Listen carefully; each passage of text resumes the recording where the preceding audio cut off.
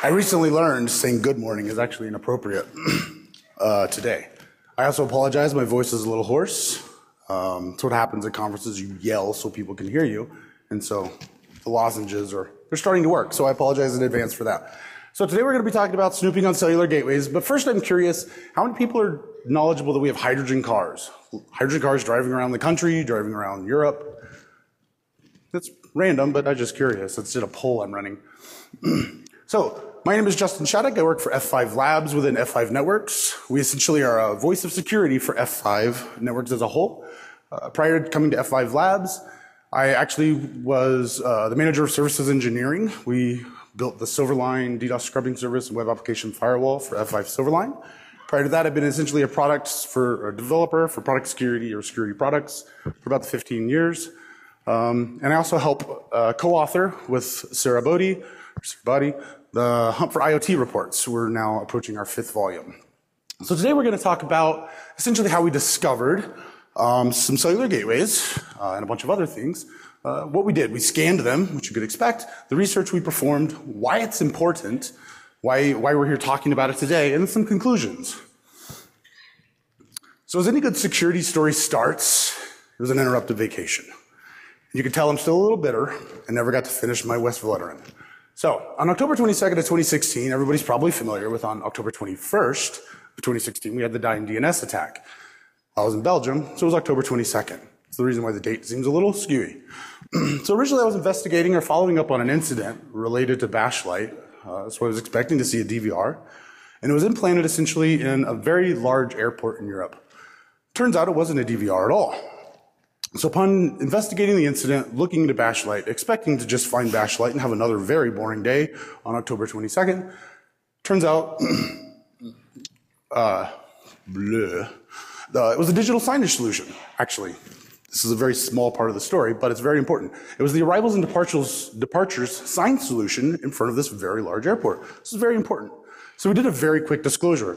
Call legal. I'm in Belgium, West Coast. Call legal, get advice from legal, think about it, hang up phone, call party responsible for host. Ended up having 39 actors on the host, and they very quickly unracked the box, pulled the drives and shipped them to us, which is amazing. I didn't ask for them, they just volunteered them. So we got to analyze those log files, and we ended up finding numerous shell shock attempts, which is pretty boring as well, overall, but we found a bunch of new variants of Mirai. And so really, this research is more about how we fell in, or how I fell into this research. So essentially, I was observing these packets being flung around the internet at whatever rates were coming out of these devices. We're all familiar with that, so what do? You scan. You scan, you scan, you scan, you find the results very interesting. And so, researchers, we'd like to rinse and repeat. This is with permission, luckily, fortunately, got to scan a lot.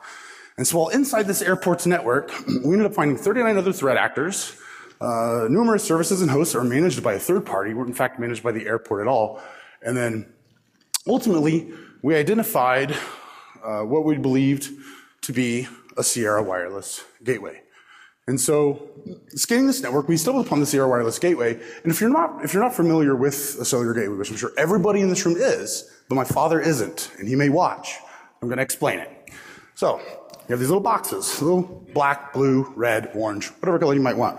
They typically have 2 Ethernet ports. The ones we're specifically talking about have digital I/O, analog I/O, serial, 802.11x, usually 2 SIMs, so you have primary and backup for cellular interfaces. Numerous other options. I mean, there's a plethora of options. The point is, it's almost endless what you can connect these devices to. And so if you think about that, think about it. You can plug them into nearly anything. You might be able to see where we're going with this. So we started scanning.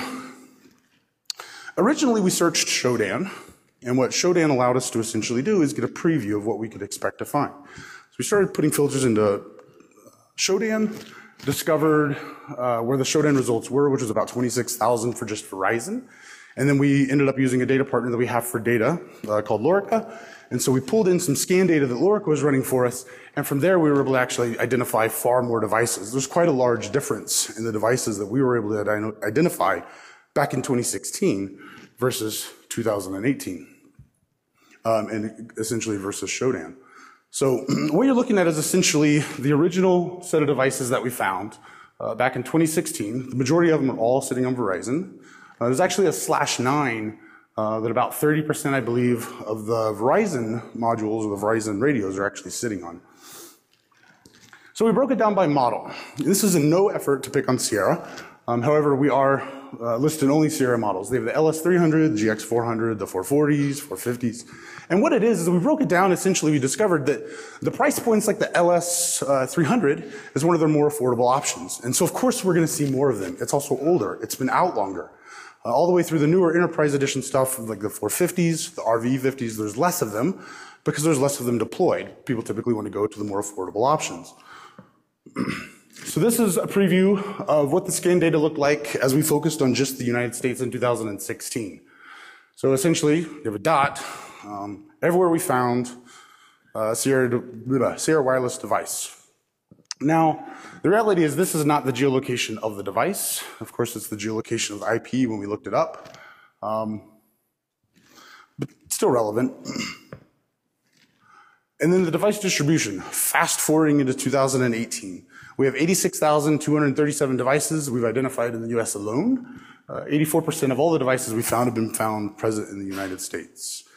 So we focus heavily on the United States, mostly because we understand the infrastructure. We understand the laws, the rules, what we're allowed to do, what we're not allowed to do, and essentially how we can go about doing it.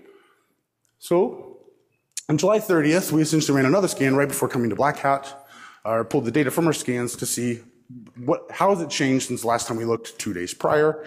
And this is actually representative of 105,000, just over 105,000 devices globally.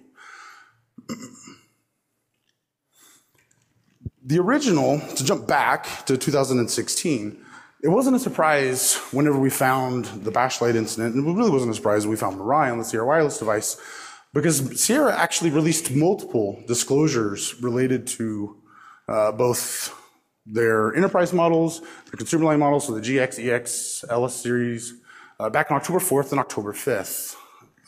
Happy birthday to me then. They actually released it on my birthday. So, beyond that, we have from the US CERT, they also issue a warning, which is very important at the bottom. But that was issued on October 12th. And the US CERT actually informed us then that there's no actual hardware or software vulnerability that is needed to be used to essentially use these devices for bad. I'm just summarizing what the CERT told us. And so we learned some lessons. With cellular, you burn some bandwidth. Initially, we focused only on the United States. We're fast forwarding now into 2018. In 2018, the scan results, on the numbers that you see for 2018, there's a big difference in 50,000 and 105,000. So you think, oh man, the problem's getting worse. It's doubled. This is horrible. It actually isn't necessarily worse. It isn't actually necessarily double. The numbers are double, but really we got more precise with the way that we were scanning. Instead of just scanning, looking at telnet banners and say port 9191, looking at what we could find over HTTP or HTTPS, we actually started analyzing more, looking at assets like banner images and copyright years and SSL certificates. So we got more and more clever about how we could find these resources. And then we even went beyond that. Unfortunately, we don't have enough room in the deck to fit it all in. Plus my PowerPoint skills are really weak. So you're not gonna find any year over year, no moving averages, nothing fancy, unfortunately, in these charts. The next step is we set up a lab. Now the lab setup was in July and August of 2017. We had the devices since 2016. The problem is once the devices were already known to spew packets and we were kind of bored. We set it down and we really weren't sure what we were going to be doing at that time. So literally just kind of left the scanners running, left all the data pipeline up and running, and then kind of walked away and just didn't really forget about it, but was like, okay, what else can we do? What else is going to happen? Apologies. So we really weren't sure what to expect. And in July, I remember we noticed something. We noticed essentially a data point change. And I don't want to spoil my own talk, but the data point essentially changed. So we pick it back up and we began researching it. So we set up a lab. We grabbed three models, which are essentially representative of the 3 different lines that Sierra offers. And so we kept those in scope. That's what we were focused on. We also discovered Digi devices, which we have up there as well. They are also vulnerable to weak authentication, username, password. And then there's the Moxa device, the G3XXX series, which is actually really funny because it's kind of more of a no scope. Requires no authentication. So literally, if If you're a gamer, you might get that joke. No scope it, I guess. Here's the important part. Exploiting the vulnerability. I'm sure many of you came in thinking that you were going to find CVEs, exploits, or some sort of POC code that's gonna, I don't know, help you own some gateways. There's no exploit needed. There's no vulnerability to exploit. There's no CVE we're actually tacking onto and taking advantage of to make this possible. We're literally just knowing that the username is user and the default password is 5 asterisks. But it's not 5 asterisks, it's a numeric sequence. It starts with a 1, hint, it ends in a 5. So you don't need to brute force. No need to find any innocent civilians to tap in usernames and passwords to manually brute force Sierra devices. You'll also notice there's a WAN IP. That's a really bad inside joke. The public GPS coordinates that you see at the bottom, in the bottom of the unauthenticated screen, you'll notice we're not logged in. I also don't own that IP. To give you an idea, these are those coordinates in our great friend Google Maps. Thank you, Google. Source credit Google Maps. So we actually were able to locate this. You can see that it has satellite fixes. There's 10 of them. We have the latitude and the longitude. And then there's actually, by using the cell ID and the LAC, I'm ahead of myself. So I apologize. Visualizing this, moving forward. I talk to myself. If you haven't noticed, I'll talk to myself this whole thing. I'm like a squirrel. I like to shiny objects. You know, the stare at 3 people is really hard when you're staring at 4 lights. So, the lab testing. In the top left corner, there's the unauthenticated screen. Bottom left corner is the very difficult concept of clicking admin, change password, changing the password. On the right-hand side, you get to see a status screen. Now, I don't mean to blaze through that all fast because it's unimportant. It's a little bit sarcastic, but it's very serious as well. It has to be a very difficult problem if so many devices are still online and still vulnerable using default credentials with static IPv4 addresses on known cellular networks. Think of all the cellular networks you know. We listed 10 of them. Verizon, AT&T, Rogers, Tilius, Bell Mobility, Sprint PCS. Next, we have the logging configuration, which by default, the devices ship error only on all categories except for WAN/cellular. So what ends up happening is the logs, when you actually log in, no log is emitted. You change a setting, no logs emitted. Change the password, no logs emitted. Update any configuration we can find, it emits no logs. There's no log messages because they're all set to error only by default. Next, the only thing that we can find that it actually does successfully emit log messages for that seems very, very important is whenever it gets a new satellite fix. So we have a satellite fix from 9 to 10. Or we do a satellite fix from 5 to 6 or 3. It does emit logs for signal gain and signal loss, but nothing for admin, services, VPN, none of the tunnel information, none of the services or reporting or events that it's actually performing while you're connected to it. There's no logging whatsoever that's being emitted. It's a very real problem. Think about everything you essentially could do if you log into a device with default credentials and you make changes to devices that are sitting on the edge and remind you can be connected to anything. If you have something that can speak, but IP on like a traditional switched packet network, you can plug device in, network, plug your Raspberry Pi into USB and you can route through it that way. Don't even use Ethernet on your Raspberry Pi. It's very important. So what we ended up doing is we enumerated through all of our lab hosts using default credentials and started downloading their templates.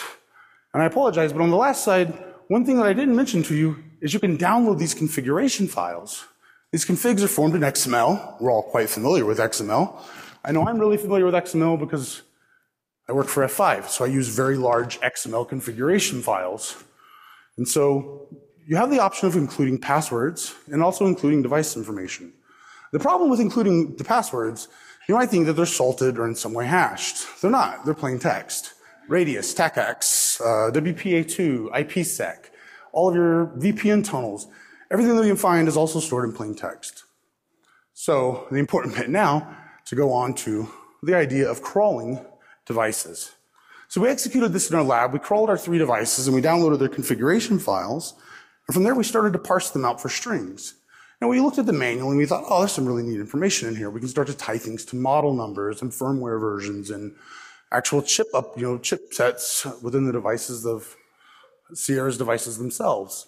And then we wrote a parser so that we could kind of do it a little bit faster. So we started rapidly making changes. You could reprogram them over the air, and nobody would ever know because they don't log. So we essentially muck with each other. We would change configurations and crawl, parse, make configuration changes, crawl, parse over and over again. And we could never essentially find ourselves making our own changes. From there, once we had our lab up, we actually started to notice something that was really, really bizarre. The data point that I was telling you about, we started to change.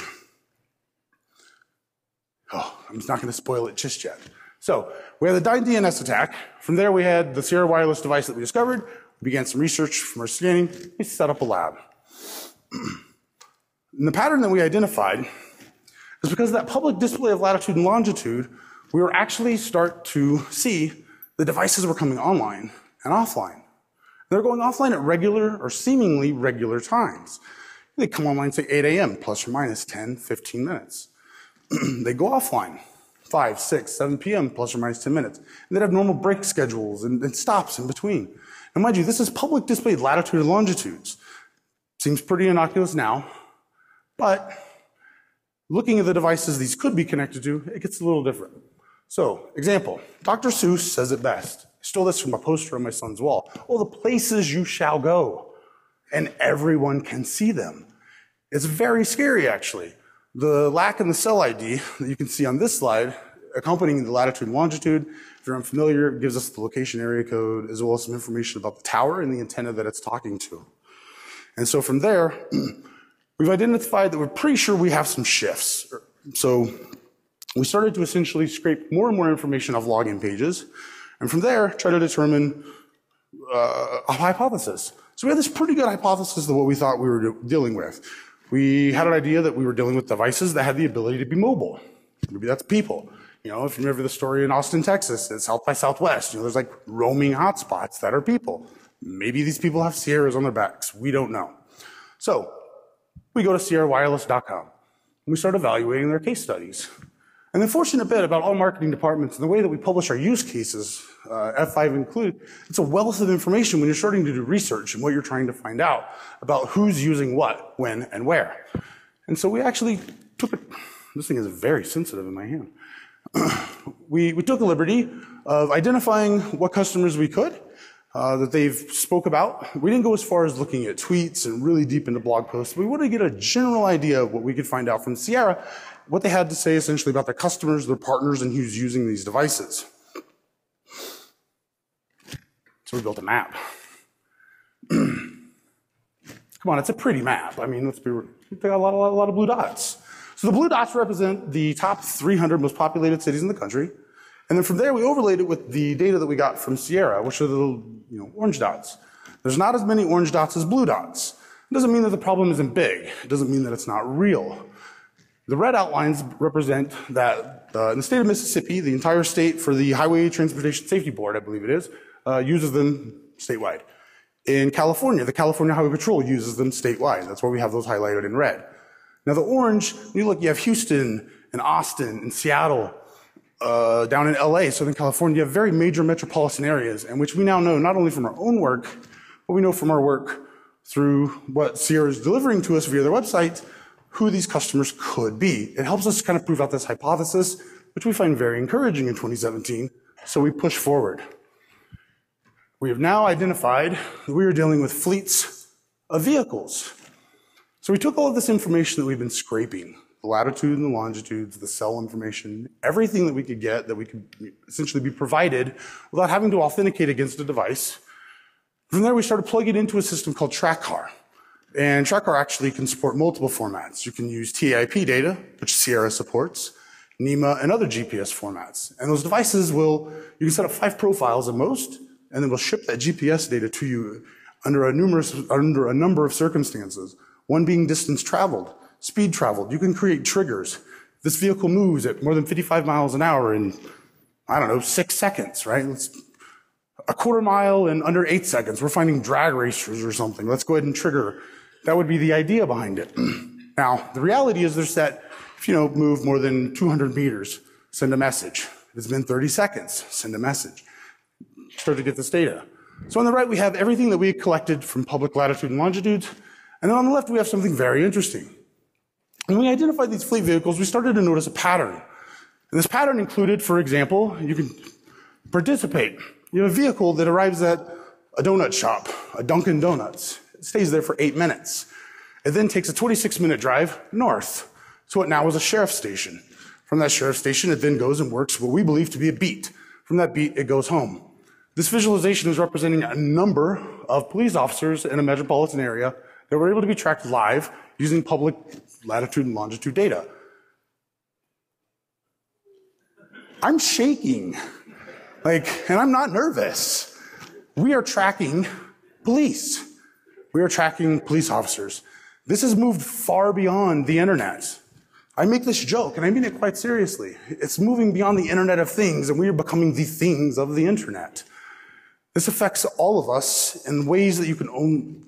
We have only put it in movies. We've now identified not only police officers, fire, medical, traffic cameras,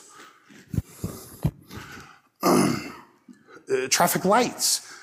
The list goes on. You can essentially reroute traffic. You can reroute data.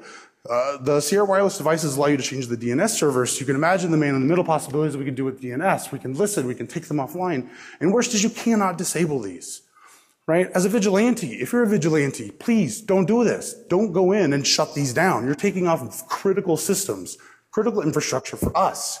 And we're the critical infrastructure in this story. It's our lives. We are the people, the critical infrastructure in all of this. Yeah, I'm not saying that power meters and pumping stations and airplanes and cars and police officers are not important. They're very critical to our lives. But in my world, in my mind, we're very critical to this story. This isn't necessarily a story about just owning devices. It's us. It affects our lives. And so I don't know. You get it. No? All right. We have hydrogen cars. The way we know we have hydrogen cars, the way I learned we have hydrogen cars is we found hydrogen refueling stations. Lots of them in North America, actually. So there was this idea. Sometimes when you're doing research over the course of 22 months, you start to get a little antsy.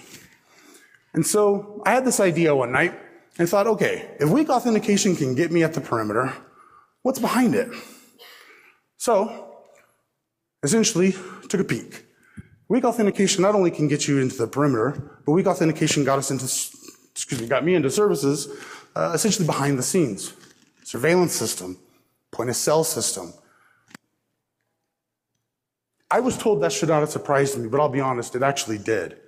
I was quite surprised to know that the services sitting behind this also were affected by weak authentication, frankly, because we know that third parties often install these Sierra devices and then essentially walk away. I've heard numerous stories about third parties configuring these and then essentially walking away, and the companies that are paying for them learn about it whenever they've been given a bill, they've sent 2,600 spam text messages. People, own the devices, send spam. Don't even talk about that really in this talk, but I guess I just added it. There's a lot of other activities you can do with these other than what we list. But we found the hydrogen cars, and that was very important. It was 3 days after we started the research. And so, again, come back in time with me. October 25th of 2016, we sent over 400 disclosures. We got 0 responses in 3 days. 3 days wasn't a big deal.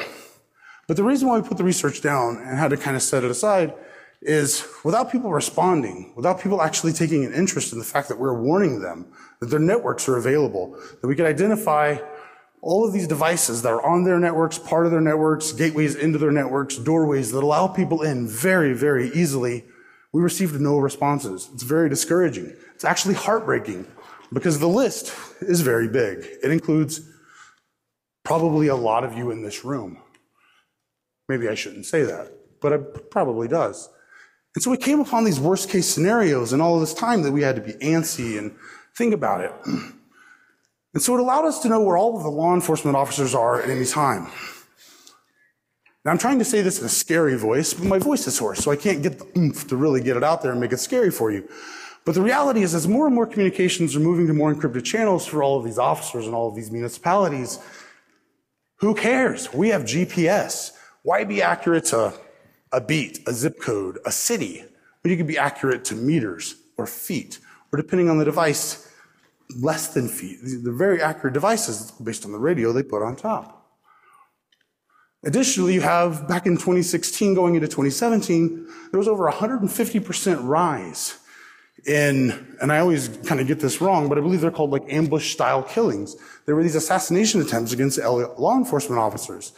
And so naturally, this scenario stuck out to us. This was very important back when we were doing this research. We were finding these topics in the news, and we know we're watching police officers. So you can imagine the kind of the goosebumps that go up your spine, or at least mine.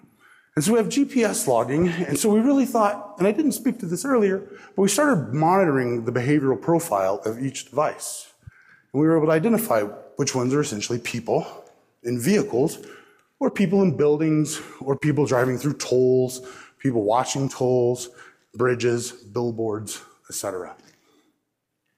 Follow-on attacks. We all see in the news, and this is very real, as you have EMS, emergency medical services, show up to a crime, to a scene, what ends up happening is they control ingress and egress. They have the ability to know who's coming, how they're coming, where they're coming from. You can see these devices.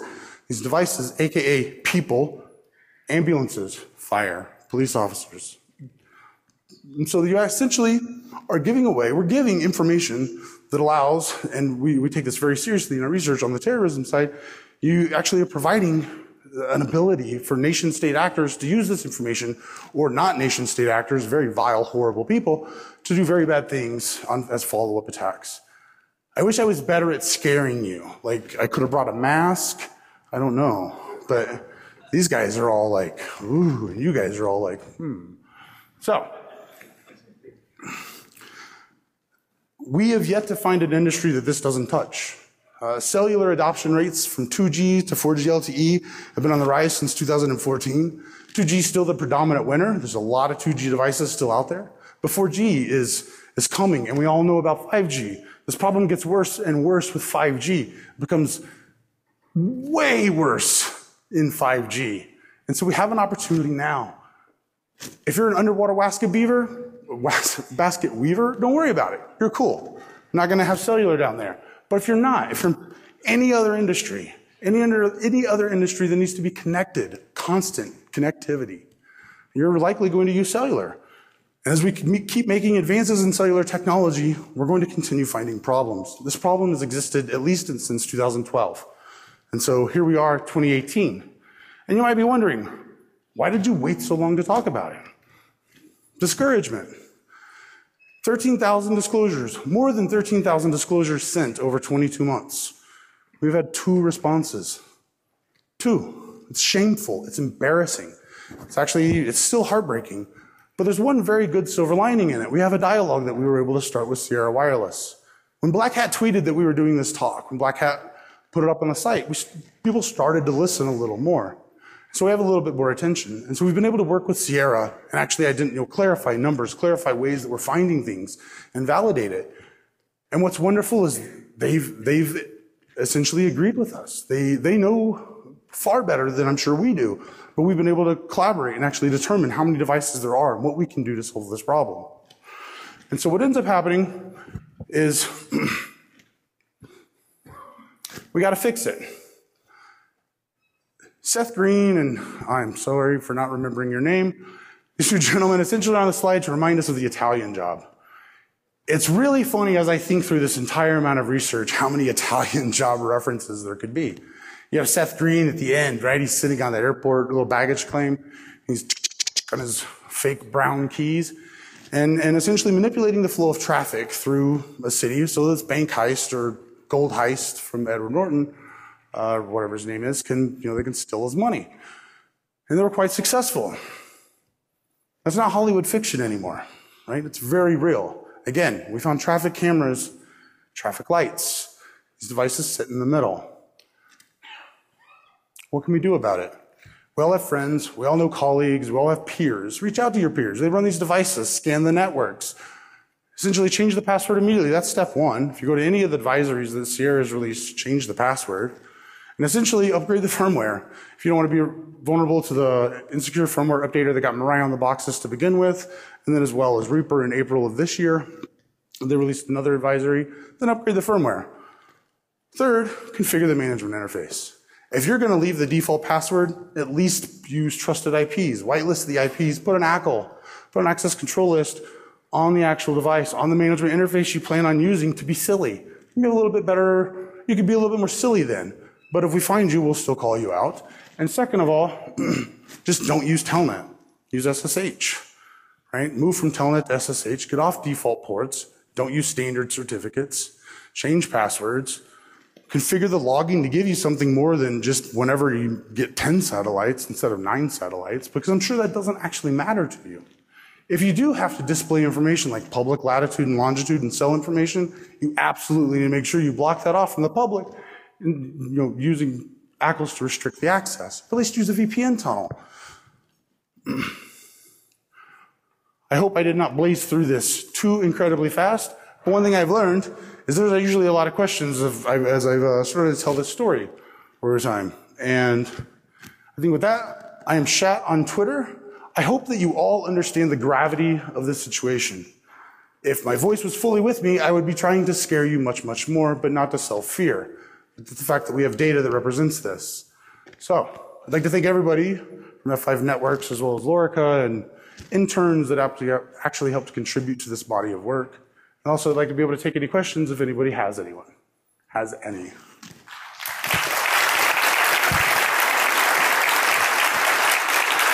Thank you.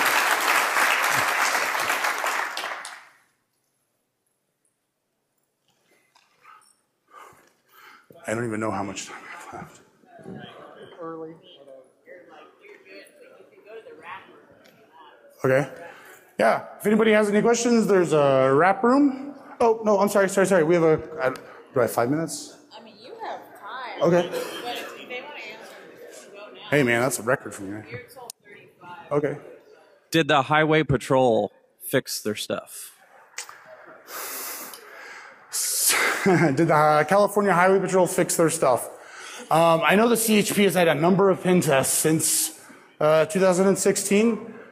I didn't break down whether or not the CHP had devices in the scan list. It's also probably not a good idea to specifically call out which ones are always still vulnerable, but I would be surprised if they did. That's the easiest way to put it. But no, I haven't checked, honestly, to be able to give you a definitive answer. I wish I could. It's a good question. Please. Have you had any success on detecting Cirrus Wireless cards through an APN as opposed to some of the other methods that you were using? Through APM, not as much. We did identify a lot of devices from some visibility into traffic that we can see that's on 1919 space. And so there's far more devices. It's just what's available publicly and what essentially is not. Additionally, we were reporting closer to 600,000 devices initially, but we were covering a larger swath. We were essentially including all of their OEM chips that they were releasing out to partners like Dell and Cradlepoint in theirs. And we're not saying that those are not vulnerable or that they are vulnerable, but as far as the APM, we didn't actually measure it outside of it. Okay.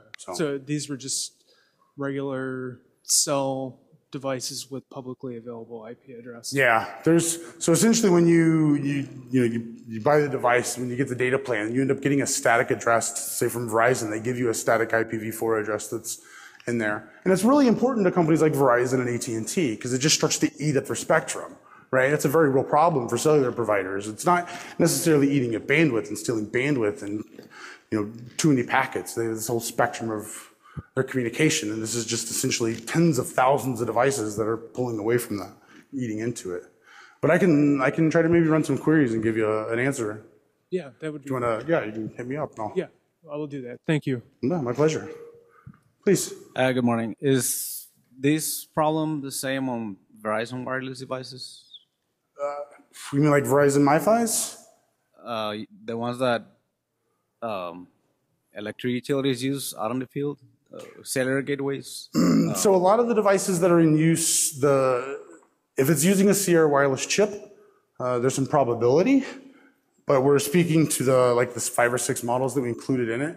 They're actually if you remember the image, they're the full gateways. They're much larger than like the air cards. But I know from a former experience, we used them in pumps and essentially in like the control equipment for all the ICS and SCADA data that was for all their SCADA systems that went for these pumps that we were operating, and they were used there. And so I'd be surprised if they weren't. But I don't know specifically if Verizon's branded, Verizon-specific modems, their cellular gateways, are included in this. We didn't look for any Verizon equipment specifically. And you mentioned on one of your slides that using a VPN tunnel helps, but I mean, you also need to turn off the GPS disclosure, right? Right. Those features like the publicly displayed GPS, the latitude, longitude, cell information, it's important to know none of that's on by default. We found tens of thousands of devices that turned that on optionally, intentionally. It's not a default configuration, but yeah, I would not enable that unless you have a really good reason. Thank you. Yeah, my pleasure. Hi. Hi. For some of these organizations like the Highway Patrol, doesn't it make sense for them to be able to track where their cars are at, or individuals are at any given point for safety reasons? Absolutely. I mean, there's also other safety precautions. But It's a great question. It's absolutely essential for dispatchers and other police officers to know where their fellow colleagues are. I mean, they're, police brethren, and, our brothers and sisters in the fraternal order of police. They want to know where all these people are. I'm not supposed to know where they are. Exactly. You are not supposed to know where they are. Somebody in Africa is not supposed to know where they are. And it's not just know where they are, it's know where they are every moment of every day, 24 hours a day, and very, very, very specifically. So it's at least to the 7th, I believe, digit or int in GPS. So one more is down. I don't know what we get down to, but it's much more specific if we add one more digit. But any other questions? Wouldn't you say that probably every radio has this problem? And why do radios in general have web servers in them? And why don't you push to make it so you configure all radios with SSH instead of web servers? One, I do not work for Sierra Wireless. I have been working very closely with them. It's been really, really wonderful. I'll bring it up. Why do this? Actually, I do know that the web configuration screen, and I apologize for not bringing this up in the talk, it's in much more other subsequent material that we publish. The web configuration GUI really shouldn't be publicly available in any way. The config GUI you see where you log in and you get the status page, you get the information about everything that's happening with the device, that's not supposed to necessarily be public. It was. It wasn't until very recently. So if you email security at sierrawireless.com, if you have one of these devices, they'll actually help you move on if you've been infected to their cloud platform, and that takes away that interface. The problem is they've been offering that for quite some time, years, and people have not started, not everyone's picked up on it yet. And so to the question as to why they have interfaces in them to begin with is for just to make it intuitive for administrators to be able to configure these devices. I mean, I really doubt that the same guys configuring Arista switches and Juniper MX 240s are out configuring Sierra Wireless devices in the field, so they need to make it easy. It also helps to have a templated configuration with a very easy upload kind of idea that people can get to them. So, I hope, did I grab all your questions? Wonderful.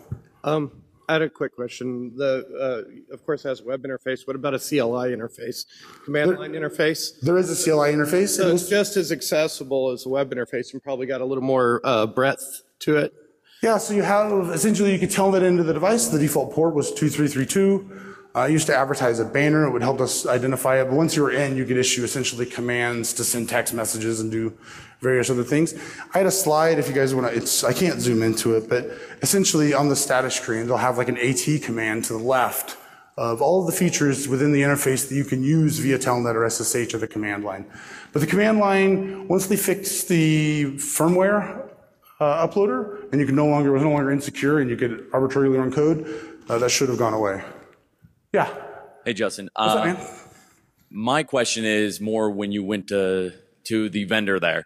When you report something like this to a vendor, they always say thanks, but it can be thanks or it can be thanks, right?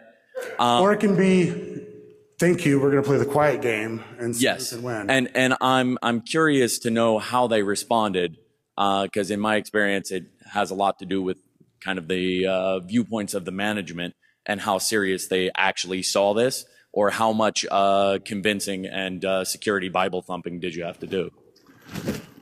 I didn't go thumping. I firmly believe the problem scope and the evidence that was sent with the disclosures would speak to the problem enough. For example, hypothetically, if you were to raise and lower a bridge and send it to somebody in that city, you would believe they'd find it very important because you should not be able to raise and lower bridges. I'm not saying it happens, I'm just saying it could. Now, we send out standard disclosures. The problem is we're kind of one step removed. We couldn't identify every organization because so many were associated with like 1/9 within this company leasing out to Verizon. And so it got really complicated. It's actually a process that needs to be improved. It's one of the biggest problems we have, or one of the biggest problems I think many of us have, but especially with this case. So many of these companies were oblivious that they even had the devices, and it came down to we had to prove it. And then once we tried to prove it, it just essentially fizzled out because whoever we were trying to essentially approve it to, it never really went anywhere. And so when I say zero up until 2018, I really mean it. We had one essentially try to respond, but somehow instead of responding to us, they responded to like somebody 4 steps away from us. And so it never even made it back. They just, I guess, Googled some stuff and thought that that's who they should respond to. So, what's up, man? Hi, thanks for the talk. I have 2 questions. You mentioned that VPN as a mitigation plan. Do any of these devices have built-in VPN capabilities, or does this mean that you have to install something else that does your VPN tunneling for you? All of them support VPN tunnels. They support a variety of VPN tunnel types as well, like IPsec. Okay, so it's just a matter of using the functionality. Right, they're not using it. And you mentioned that they now have some cloud-based management thing instead. Yeah, I believe it's called like AVMS. Okay. So it essentially is their unified platform. Is this something that Sierra hosts, or does the client need to host its own? Sierra hosts it, I believe. Okay. Does this create like a single point of failure? Can it be DDoSed and then it prevents everyone from managing their stuff? Honestly, I can only surmise or maybe state some assumptions, but I don't have any specific answers to how it works. I actually asked for a preview of it myself, so I'm hoping to get one in the next couple weeks. But being that we didn't really start to get attention until July 28th, and today it's August 9th, I haven't had exactly a lot of time to fit in more work with Sierra. But yeah, hit me up on Twitter, man. As soon as I know I can share it with you, I'd be happy to. Sure. Thank you. My pleasure. Yeah. First, I would like to comment on configuration management of a bunch of radios, right? If I'm, let's say I work for a utility or muni, I buy the radios, I own them. Who manages the radios? Do you buy a DMS to manage the radios? Do you count on Sierra managing it for you, or are you going to do it yourself? Right. Oh, okay, sorry. But that's, okay. It's a good question. It's who's responsible for these devices. I'm a municipality. I have a police force of 800 officers. Yeah. We have 800, police cruisers, 200 support staff, who knows however many SWAT vans and paddy wagons. But if they do a deal with Sierra to manage it, then, then is it a single point of failure? You have to have that discussion, I would have that I would definitely encourage you to have that discussion with them. It's a very important, requirement of whatever your deployment's going to be. I agree. I can't imagine Sierra being, I do want to remind everyone, this is not a hardware defect or a software defect in Sierra. They did not build a crap product. They didn't build something that's just awful, right? It's just as much a user configuration problem as it is our industry's problem as a Sierra problem. Yeah. And so I'm sure there's other options. There's actually lots of fleet management options. There's even open source. Yeah. So there's a variety of. Okay, so just the last question would be, so again, let's say I'm a muni, I've got 800 officers. Why is this network not on Verizon private? Are these publicly exposed IP addresses? Yes, they're publicly exposed. Why would I do that? Go ask them. This is exactly what we need to be talking about. Why? Okay. Why are we on public IP addresses? Why are we not using VPNs? Verizon, help us. Why are we doing this? And on Verizon's side, just say like Spectrum. Bring up the word Spectrum. Apparently, I just learned this, but. If anybody in here is Verizon, Spectrum, I'm using the word that's supposed to get attention. So We want to help. We're the good guys, and we're here to help. Yeah. And it's just finding people who are as interested as you are, and like, hey, I want to help. I'm immunity. I have this problem. Let's do something about it. So I appreciate the question. Yeah, okay. If you have any more, I'd be happy to answer in the wrap-up room. I think we're out of time. Oh. You guys want 5 minutes of your life back, or you got more questions? I'm happy to keep going.